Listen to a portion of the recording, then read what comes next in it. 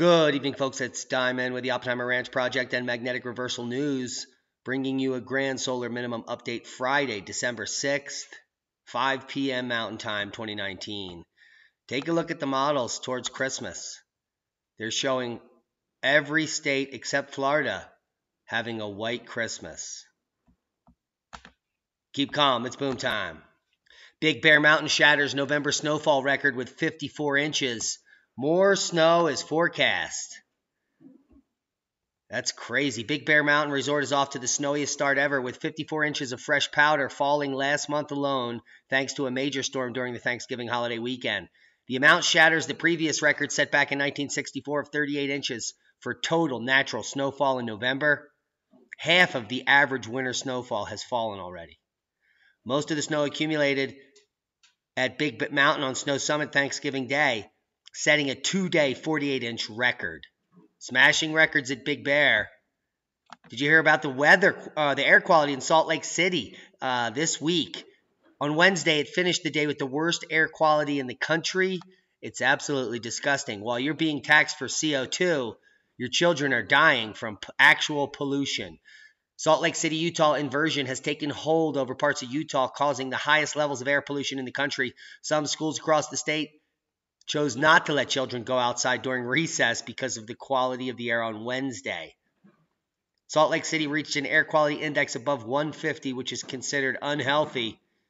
Levels of PM 2.5 in Salt Lake reached levels 9 times higher than LA. Powder targets the Rockies in California. 1 week storm totals reached near 8 feet in some regions of the Sierras. And the powder party isn't done yet, with more snow coming to much of the West this weekend and early next week. It's deep in California.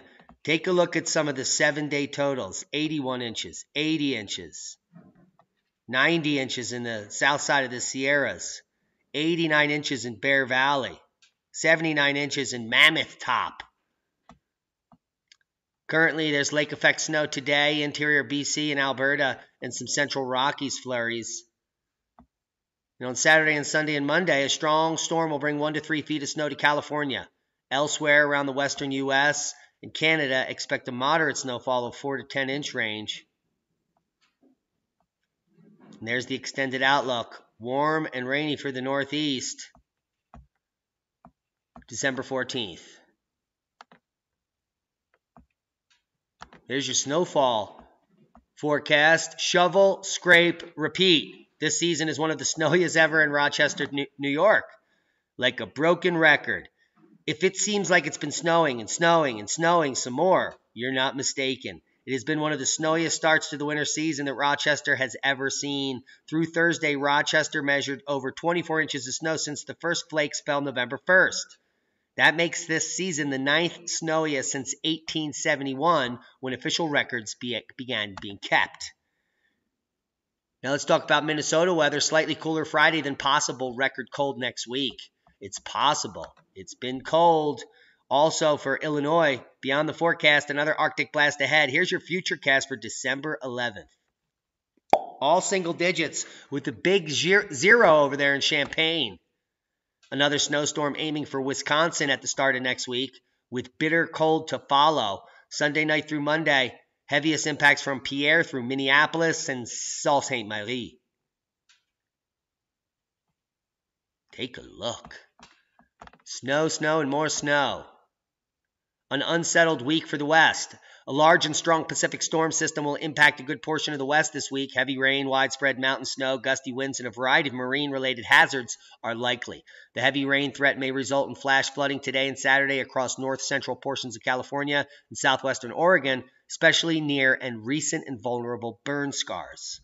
Heads up, winter storm watches throughout central Montana, Idaho, winter storm warnings all the way down the Sierras with flood watches and warnings in northern California. Click on your county for more details. And let's take a look at these models. That system's going to be moving in this weekend through your Monday, bringing heavy snow to the Sierras and light to moderate snow throughout the entire Rocky Mountains. Big winter here, central Utah.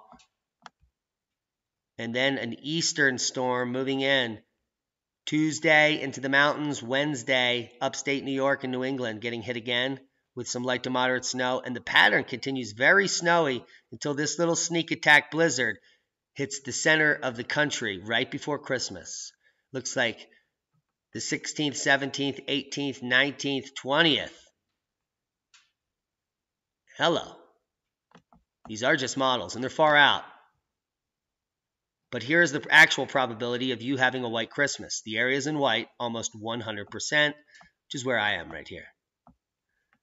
I'll leave you links to this map so you can see the probability of a white Christmas in your region. It's going to be very high this year, very high probability of a white Christmas. 3 tropical cyclones lurk near Africa, and one has set a new rapid intensification record. Let's hear about it. Northern Hemisphere. It's the opposite. One of them in the Northern Hemisphere and 2 of them down in the Southern Hemisphere. The first thing that you'll notice is that Pavan, the one up in the Arabian Sea that's moving into Somalia, that's spinning counterclockwise. That's how low pressure spins in the Northern Hemisphere. It's the opposite, actually, in the Southern Hemisphere, where they're actually just kind of starting that season, more toward the end of the tropical season up in the Arabian Sea there. Now, let's talk about what these systems are going to do. With Pavan, it moves into Somalia. I do think that we have at least a chance of some flooding issues, but overall, probably not the worst storm they've ever seen. Belna is likely to be the most highly impactful storm for people, okay? It's moving down into Madagascar. We're talking a couple inches of rain. You've got a lot of terrain there. Could see mudslides and landslides. And then, if you move a little bit farther out toward the east, this storm is really interesting. Ambali. The reason it's interesting, even though it's out to sea and it's not going to affect any land, is that it strengthened so ridiculously fast. Between Thursday morning and Friday morning, it went from a 40-mile-per-hour storm to a 155-mile-per-hour storm. That is incredibly fast intensification, and luckily that storm is not going to affect land. That is a boom. From 40 to 155 in 24 hours. Where were we? Yep, there it is. Moving right along, Typhoon Kamori breaks the coldest cloud top temperature record according to the watchers. Well, actually, according to Typhoon Kamori, the strongest typhoon to hit the Philippines this year has produced the coldest cloud top temperature on record and may have gained a distinctive place in the history of tropical cyclones, according to Scott Backmeyer of the UWCIMSS/SSEC. Whew. That's crazy. All those letters. 2 of the biggest U.S. earthquake faults might be linked.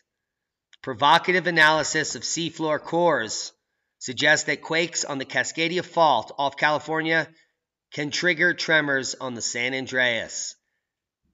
That's just what we need. More bad news. Seismic update. No quakes to note on the map. There was a 6.0 kicking off in Tonga. And that is the only quake worthy of discussion. Worldwide volcano news update. Normal activity. Check the links below if you want to know specifics. How Arctic foxes endure minus 70 degrees Celsius. They can endure extremely cold environments with temperatures as low as minus 50. Some of them can even survive minus 70. And their secret is, well, they tuck it right in there. Look at them, all tucked up there. No, actually, an Arctic fox uses its tail as a blanket to cover its body while sleeping. Thick fur definitely helps them stay warm. Unlike their summer coat, Arctic foxes start to put on their thick white coats as winter comes. Did you get a thick white coat for this winter? If you want to know more about the cute little Arctic fox, check out the links below. Now look at the cute little Greta. Greta Thunberg criticizes world's leaders' climate actions as they meet at COP25 to discuss the crisis. Isn't it funny how all these rich people burn more CO2 than the entire city to discuss the crisis?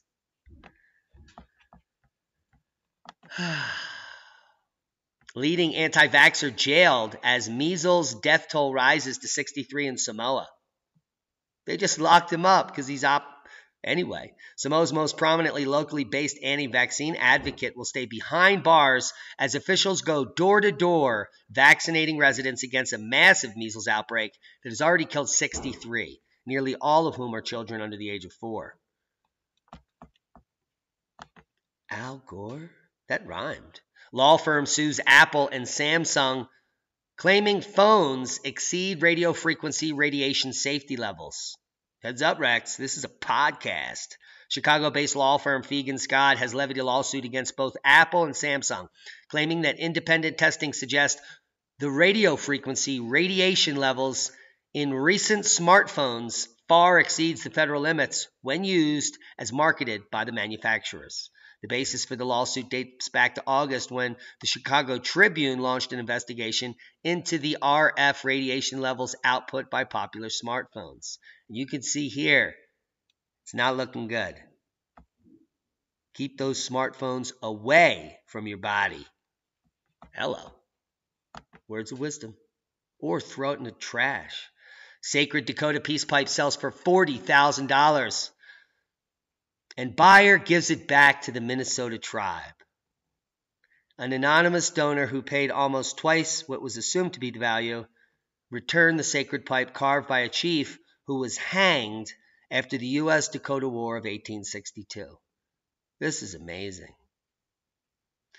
Now, a sacred pipe given as a peace offering by a Dakota chief to a U.S. soldier has been returned to the tribe by an anonymous donor who paid twice what it was expected to bring at a recent auction. We are humbled by and grateful for this honorable act, said Shelley Buck, Tribal Council President of the Prairie Island Indian Community in Red Wing, Minnesota. Pidamaye, thank you to the donor for your respect and generosity.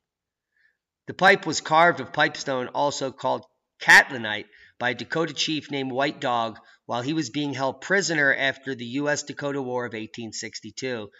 He gave it as a gift to Lieutenant King, one of his captors.